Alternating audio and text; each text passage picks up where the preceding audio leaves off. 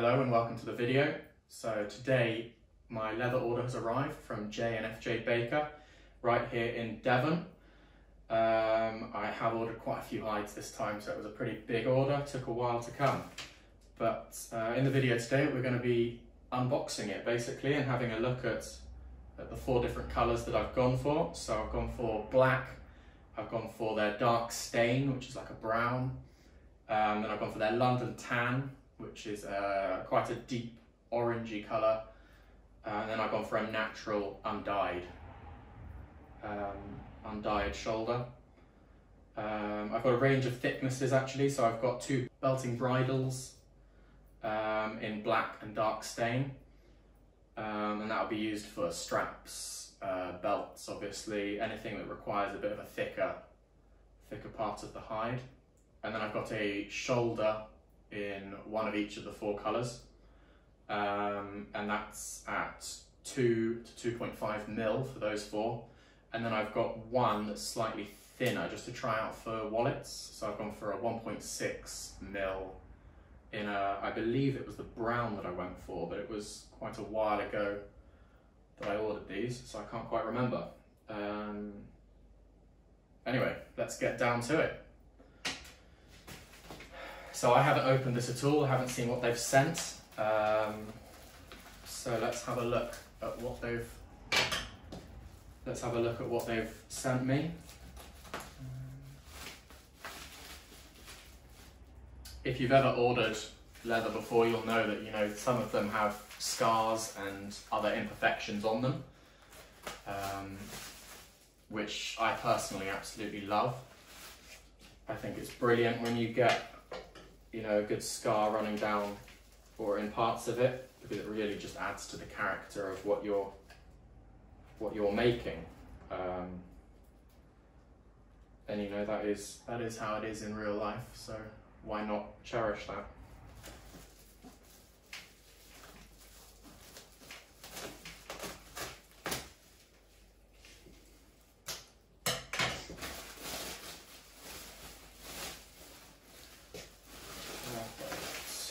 The easiest way is to pull it out of this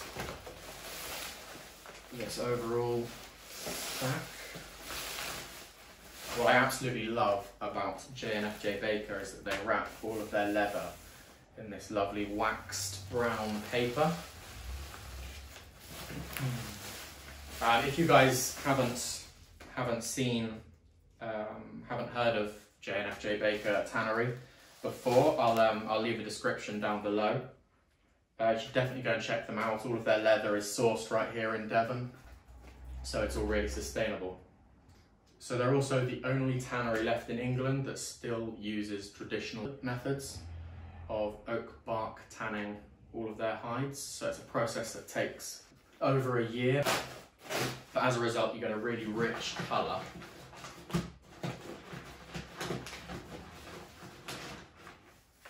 So let's see if I can get into this thing.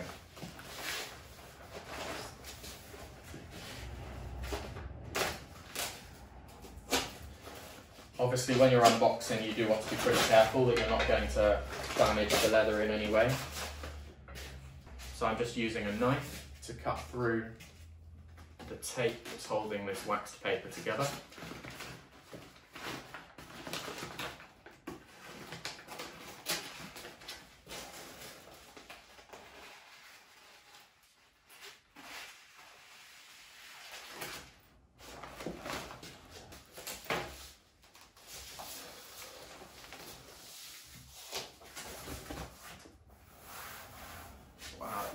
Amazing.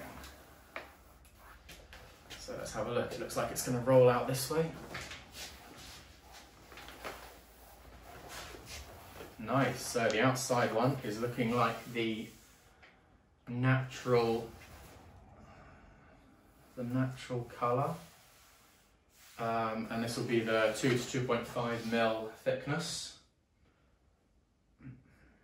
I'm not sure what that is in American ounces. I know that they measure things differently over there.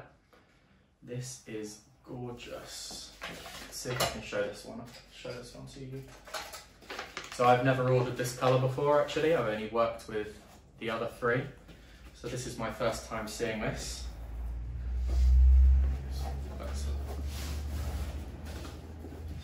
see that? I mean, it is gorgeous. You can notice all of the stretch marks in the leather. It feels amazing. All right, let's have a look at the others.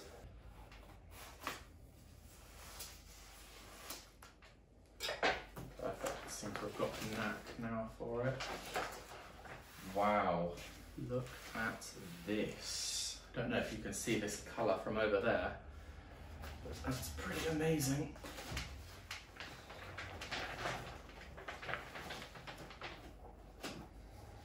So let's flip this one over.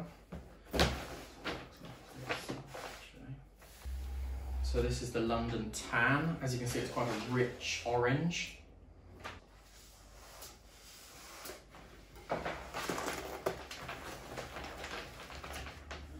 We've got the black one next.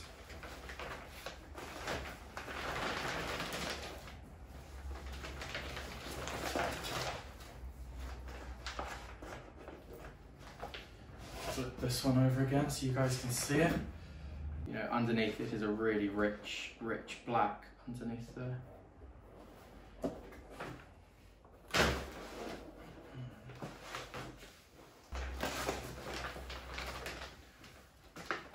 And here's the last of the four colours, the dark stain.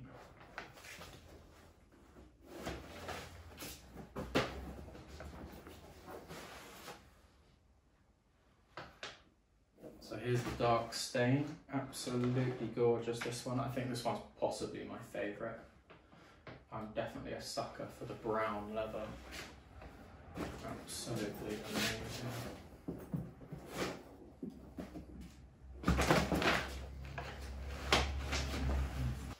And then here I've got my slightly thinner dark stain, so this is the 1.6mm.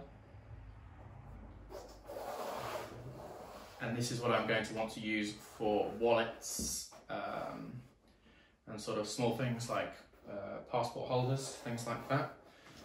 Just so that the thickness doesn't build up too much. I probably will still skive the ends of these. So these last two should be my belting pieces. I think it's the bridle butts. Yes, two bridle butts. This one is in the dark stain.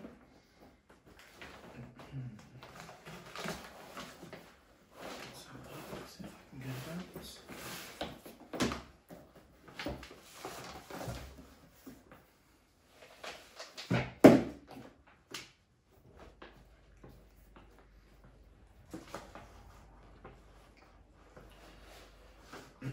So I'm not sure if you can see from there, but this one's, because it's the bridle butt, it's a lot longer than the shoulder, and it's a lot more of a rectangular piece, so it's perfect for making long strips out of for belts and such. So you'll have that full length there, which should be around 60 inches, I believe. Perfect for making your belts.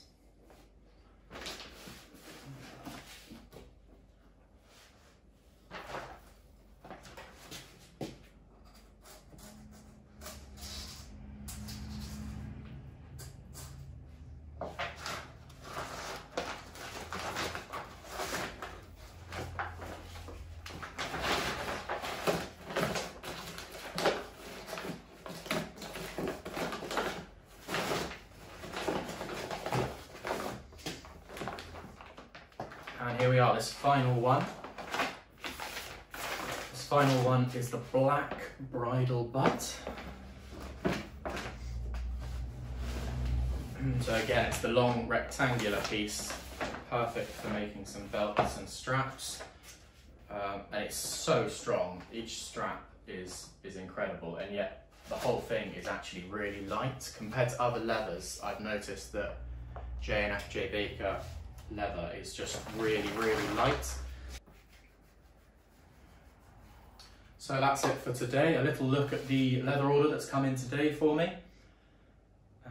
I will definitely be making some cool things out of this over the next few days, if not weeks, as this is quite a lot of leather.